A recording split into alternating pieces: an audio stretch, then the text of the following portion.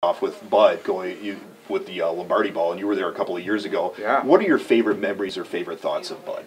Well, I tell people this all the time. He was more than an owner. He was almost like a family member, and treated the players. He felt like his players, his kids, and I think most players felt very comfortable with Bud. Not so much. Obviously, we all knew he was the owner and our boss, but. It was a relationship that went beyond that. He was always concerned with how not just the players, but their families were doing, and you know, that was always comforting to know. And there was more than one player that would stop by his office on the way to the down to the clubhouse when they'd get to the ballpark, just to talk about things other than baseball many times. Bud and I were talking about Yount, and everybody knows the story about the scouting and the mashed potatoes and the gravy and the funny stories or whatever.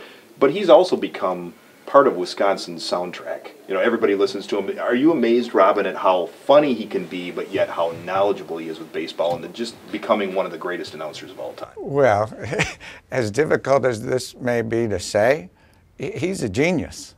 You know, he really is. I've known the guy since 1974. We've become close personal friends.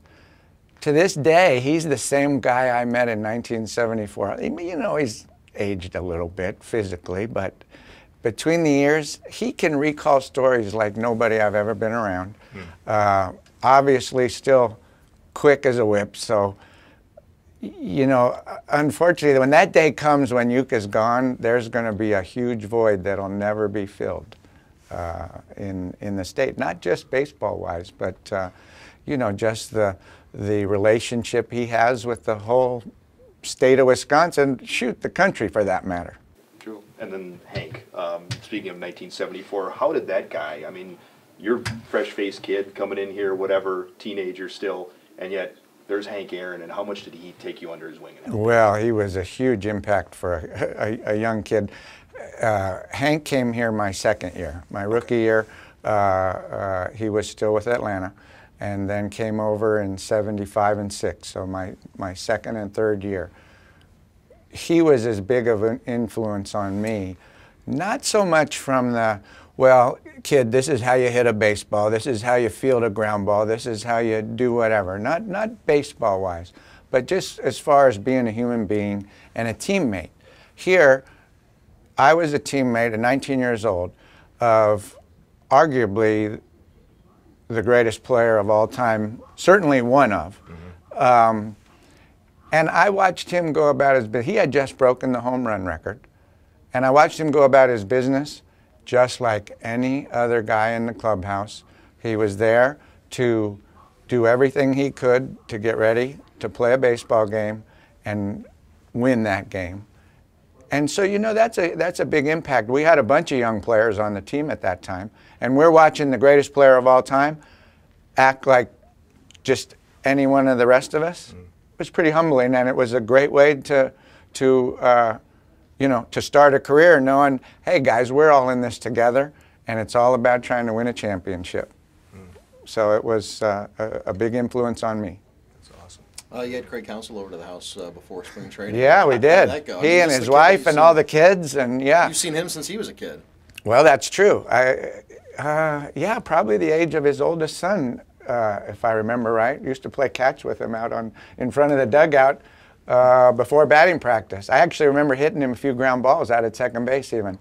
Now, it's come full circle. Although, I didn't get a call from him to ask him, me to help coach this team, which I'm taking that a little personal right now.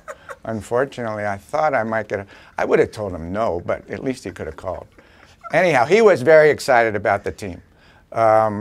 He's not sure what he has, at least a few weeks ago when he came over for dinner, but he has a game plan on how he wants to develop the organizational's play. And I think it's a great idea.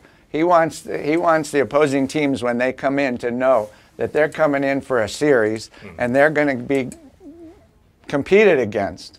and nobody's going to walk over anybody here in Milwaukee, and that's the way he wants to. He wants to teach a brand of baseball, Brewers baseball, and I think it's a great way to start basically with a whole young organization. Last week he told a story that nobody had ever heard before, and it was about you in a game against the single-A team from the Midwest League when you were coach with the Diamondbacks. Yeah, yeah. You caught a couple of innings. I did, believe it or not. I was a catcher in Little League, so it's like riding a bike, you know. And it was 40 years later or something. I got behind the plate. We had a little short left-handed bullpen, not bullpen, but batting practice pitcher that actually pitched. We were very close friends. Tony Dello was his name, and he threw batting practice when I was coaching. So this was an exhibition game in South Bend against the single-A team, and they let Tony Dello pitch, and I got to catch the last 2 innings of the exhibition game. It was a blast. I had so much fun. Did you ever try to catch before? Did you ever try to convince Harvey or Bambi or anybody that, you know, I did this in Little League, I can do this? No, that wasn't. I did want to try center field a couple of times, but just for fun. And I think what happened, that's how I ended up out there. So I would never have tried that again. Had I known that I might go, I never would have told Bambi, hey, can I try playing center field once? Because I ended up out there. That's not exactly what my plan was. But.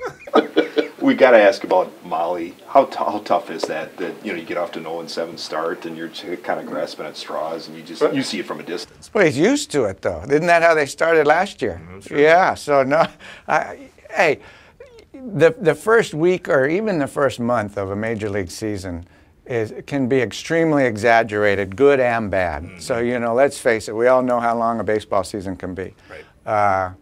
Sometimes you can get off to a horrible start or a really great start, but after 162 games, it all kind of ends up where it should. So I have no doubts that Paul will get those guys in the right frame of mind and tell them that, oh yeah, you guys can still play. We're the same guys that won quite a few games last year, and we're in a pennant race. So I doubt that that'll go on much longer.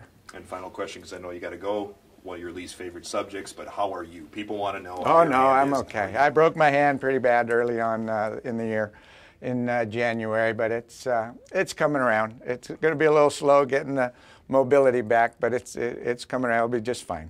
But thank you for asking. And you can hunt and you can do whatever you want. I will be able to at some point. At least that's my goal. I was out on my motorcycle the other day cruising around the neighborhood, so it's not all bad. There you go. You can hunt and ride the bike. Yeah, that's it. I'm a happy guy. That's perfect. Okay. Thanks, Robin. All right. Awesome. Yeah, you're welcome. I'll give you that hand. Yeah.